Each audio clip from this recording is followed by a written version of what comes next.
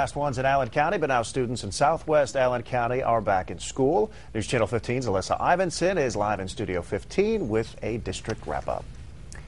As all the buses and students arrived at school today in southwest Allen County, it was business as usual, but the district is facing a few changes this year. Buses are hitting the southwest Allen County roads for another school year. When the buses have its stop arms out at an intersection, all lanes must stop.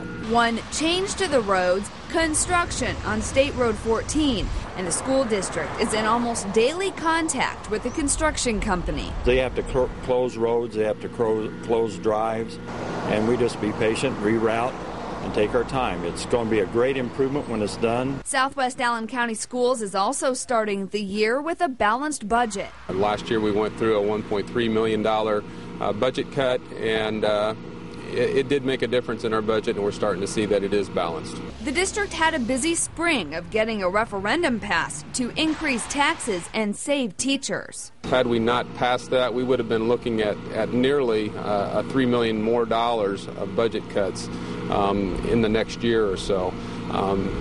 That would have been devastating to this school corporation, as staffing levels would have definitely decreased. New to SACS this year, Superintendent Dr. Steve Yeager. He took the job in July after 19 years in the same position at Northwest Allen County Schools. Well, the transition has been terrific.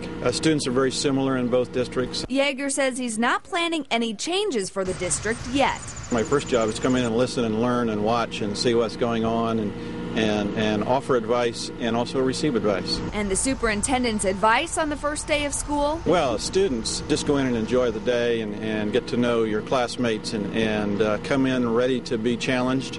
I would say to parents, if you're dropping kids off, be prepared to drive into a traffic jam, because that's just the way it is around schools. In Fort Wayne, Alyssa Ivinson, News Channel 15.